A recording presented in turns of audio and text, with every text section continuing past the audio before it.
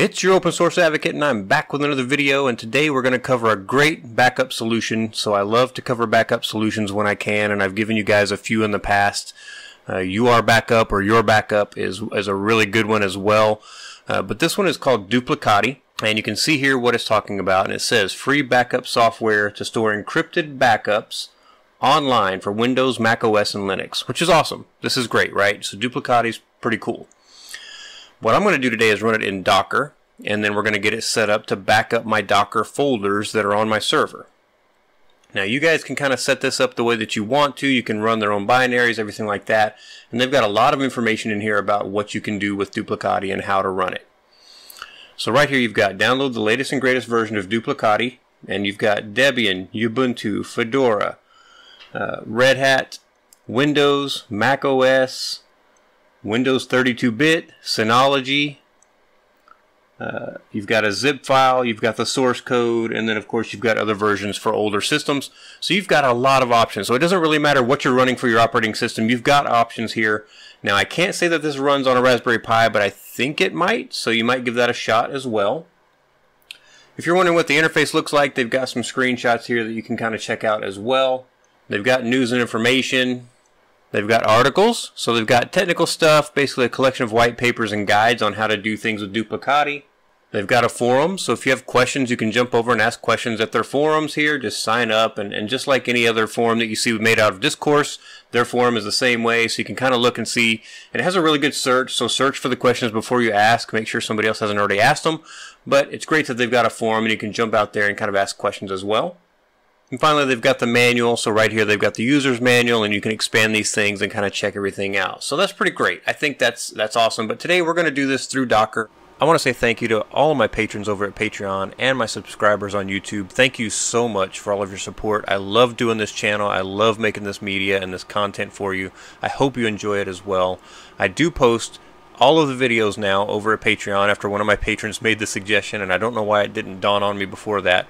But if you're interested in seeing them through Patreon and getting a notification through Patreon instead of through YouTube, or hoping that YouTube's algorithms happens to show it to you, jump over and become a supporter on Patreon, patreon.com.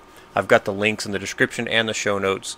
I appreciate your support. Thank you so much. And I'm going to use a Docker Compose file, but I'm going to do it through Portainer. Now again, if you want to do Docker Compose, it's not difficult. What you do is go into the system you want to install this on. So I'm already SSH'd into a system. And you're going to create a new file or a new folder. So I have a Docker folder already that I use to organize things. So I'm going to say cd docker. I'm going to make a directory called Duplicati. And then I'm going to say cd Duplicati. And I'm going to create a file. I'm going to use nano. And I'm going to call it docker-compose.yml. And in this file, I will copy and paste the YAML that I'm going to use. So there it is, and really you can kind of see everything that I've already got set. I've changed everything that needs to be changed, and the one thing that they have in their file is that they have PUID and PGID of 1000. I'm putting this comment here that you might want to actually run this as root so you don't run into file permissions errors if you're trying to back up your Docker stuff like I am. If you're not trying to back up Docker stuff, then you just go ahead and use 1000 or whatever your user ID or group ID is. So don't worry about that. But once you set this, again, you can change this left side to anything you want here on the port. So if you have an open port on your host, set that open port here. Just leave this one the same. Don't change it on the right.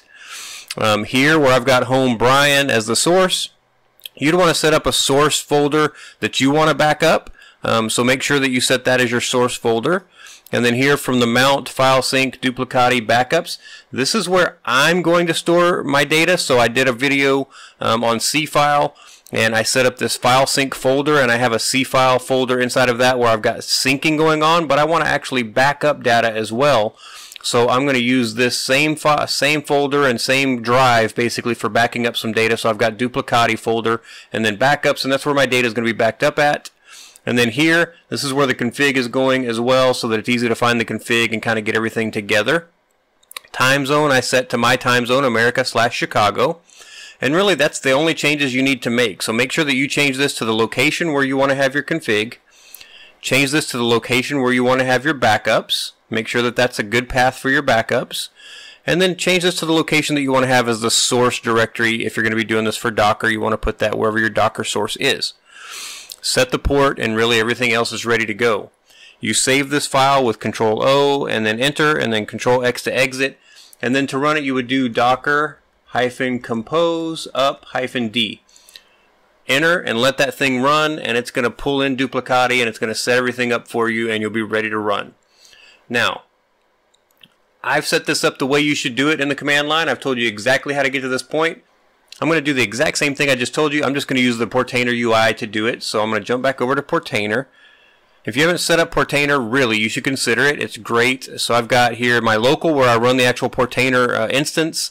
And then I've got 3 different Portainer agents that I run as well. So I can access all of my different servers from one little web UI right here, which is great. I'm going to jump into this one, which is the server I want to run on. And I'm going to go into the stacks area. I'm going to add a new stack. I'm going to call this Duplicati. And then I'm just going to paste in that same stuff that I just showed you. So we're just pasting it right into the user interface, and I'll kind of scroll up and zoom that up so you can see it. So same exact thing I just showed you. Nothing changed, nothing special, nothing different. Once you've got everything in here set the way that you want to inside of Portainer, make sure you give it a name, and then make sure you put in that file. You're just going to scroll down here till you see the deploy button.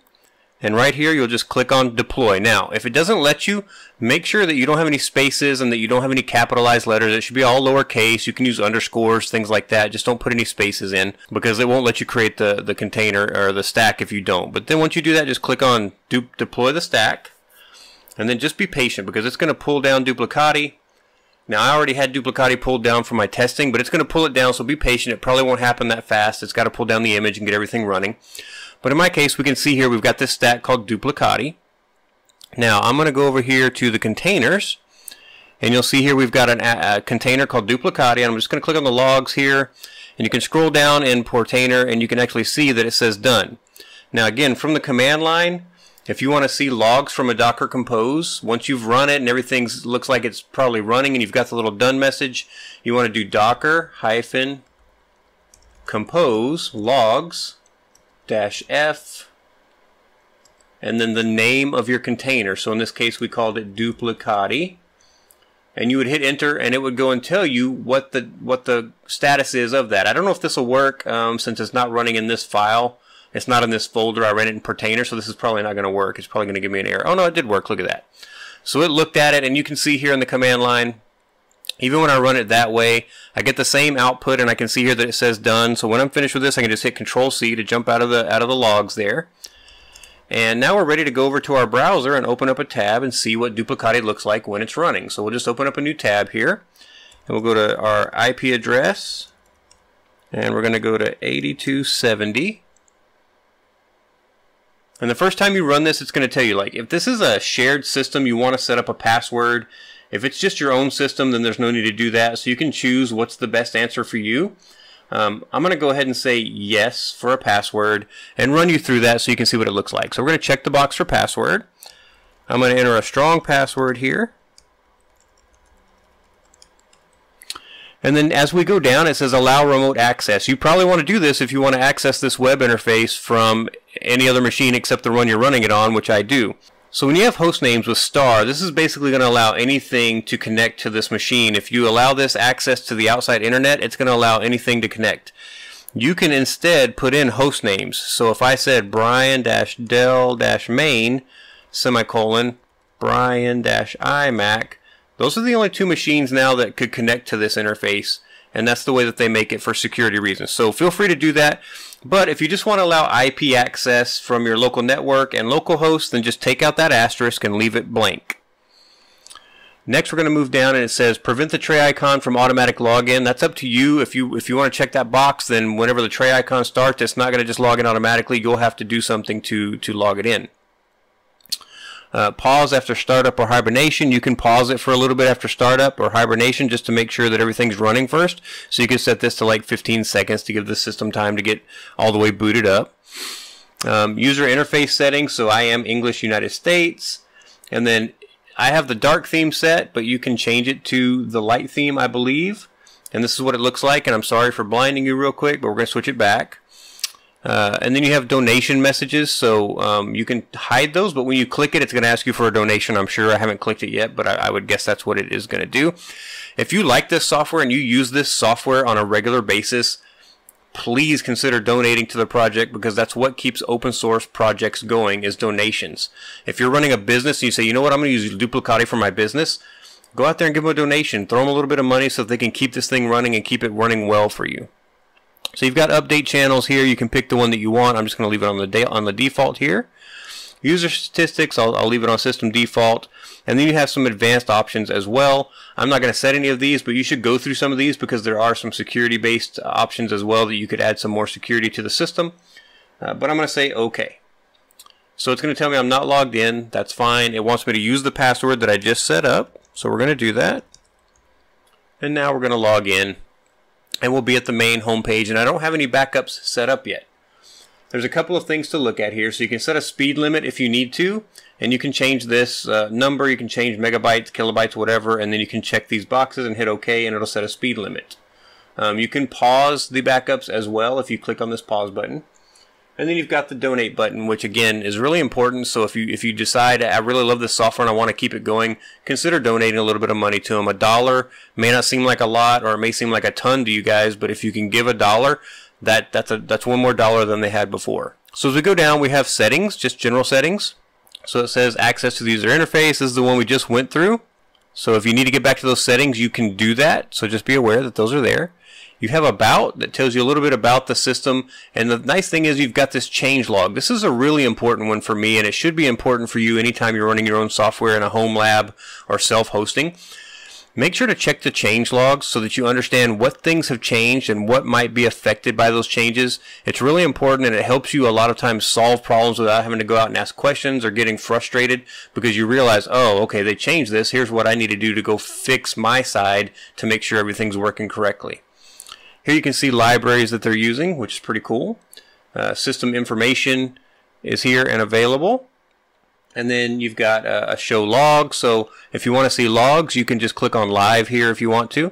And we can go down and say information. And you can see here it shows that the server started at this time. And as logs accumulate, you would see more things showing up here. We're not really doing anything right now, so nothing to show. So now we've got the big one, which is add a backup. Now I'm going to say configure a new backup, but you can import from a file if you have a backup that you've exported at some point in the past. So I'm going to say next, and it's going to ask us some basic information. So I'm just going to call this test 1, and I'm going to give it test backup. And you have encryption options, or you can turn off encryption. It's up to you whether or not you're going to be needing encryption. If you're storing this onto a server that is not inside of your home network, you should definitely probably set up encryption and use that encryption. So if you leave it on AES 256, you set the password that you want to use to be able to decrypt the data when it comes back, and then you can continue forward. If you're saving this at home and it's just on a server that you're keeping at home that's not exposed to the internet, you can choose no encryption and the passwords go away, and we'll click next. So it says local folder or drive, FTP. So what is a storage type? Like, where do I want to store this stuff? You can set this up for S3. S3 compatible, OpenStack object storage, SFTP, WebDAV. There's some proprietary stuff down here as well. So you've got Azure, B2 Cloud, Box, Dropbox, Google Cloud, Google Drive. I mean, just so many options. So you should really kind of look through these different options that they have. But you can also just choose a local folder or drive.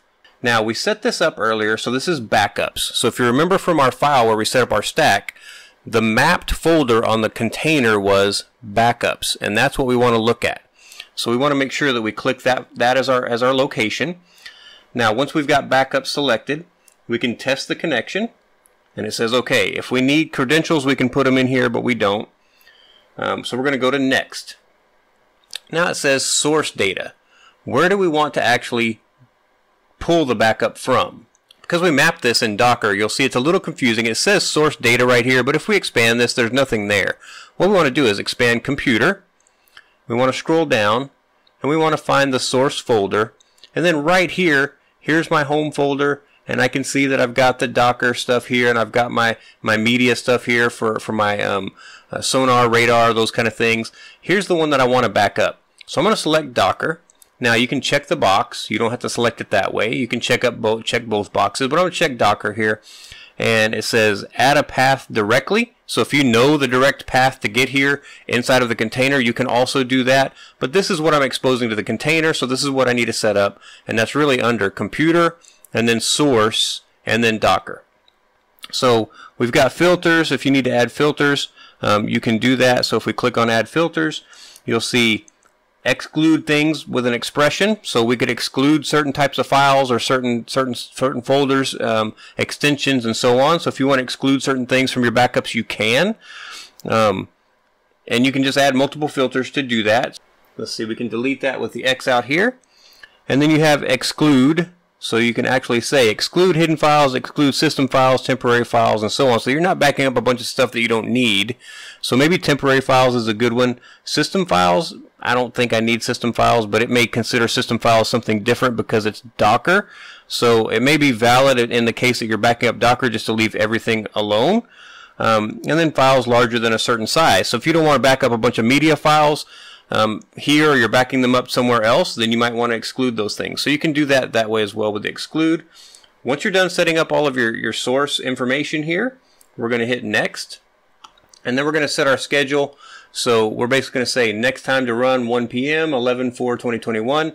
That would be fine. I would prefer to do it, at the night time. So I think I would change this to a.m. and then run again every 1 day. So basically every day. You can set that to every other day, and then allowed days you can say I don't want it to run on Saturdays or Sundays, or you can say I don't want it to run on Tuesdays, Thursdays, and Saturdays, whatever you want there. So you can set up your schedule for how this is going to run, and it's basically automatically run the backups. So that's pretty cool. So I'm going to click on next, and remote volume size. So how much do I want to allow this to become? The backups will be split up into multiple volumes, multiple files called volumes. So it says here you can set the maximum size that these things should be. So we'll just keep the default of 50 megabytes, and it says keep all backups. So this is backup retention. So for me, it says delete backups that are older than, keep a specific number of backups, smart backup retention, which I kind of like that concept, and then custom backup retention. So we're going to say smart backup retention. And it says over time backups will be deleted automatically. There will remain one backup for each of the last 7 days, each of the last 4 weeks, and each of the last 12 months. So you're going to get quite a few versions of what's going on in backups. That's pretty cool with the smart one. I'm more of a, I don't need all of that. Just keep a specific number of backups. And I'm going to tell it to keep the last 3, because if something goes wrong, hopefully I catch it before that 3 days is up, and I can go back if I need to get something. And then there's advanced options again on every page, so you can always select these advanced options if you need to. And once we're done with that, I'm going to say go. So it's slowly backing things up, and you can see what it's doing up here in the top bar, and you can see here in the bar as well how it's going. So it gives you the progress of each file down here, and this is the overall progress up at the top. So you can kind of understand where things are happening and what's going on with it. So I think this is really cool. It's a great program. It's very, very nice to be able to back up your server this way and your Docker information this way. Mapping out the things that you want to back up in the storage. You should really think about your storage setup. So this is actually going from an internal drive to an external drive on that server. Now a lot of people say that's not a good backup. That's true. I need another backup that goes to a separate machine, and then I need another backup that goes to an off-site machine. Those are all things that you can get set up with various tools. Duplicati is a great one just to use, and again you saw that you can set up backups to other storage locations off-site. You can use WebDAV, you can use all kinds of different things to set that up. I'm just using that as an option to set up storage on a local machine on a separate drive, but I can use those other options to set up my entire backup plan, which I think is great. So this is Duplicati. You can see how it's working. It's going to start doing backups every day for me of these Docker folders, which is really important. I want to keep this data. I want to keep this information. So it's very important to me that I'm able to bring this back in a hurry if I need to. It's a really cool tool. I hope you guys will get out there and check it out. If you enjoyed this video, like, subscribe, tell your friends about it so they can come along on the journey with us, and I'll talk to you next time.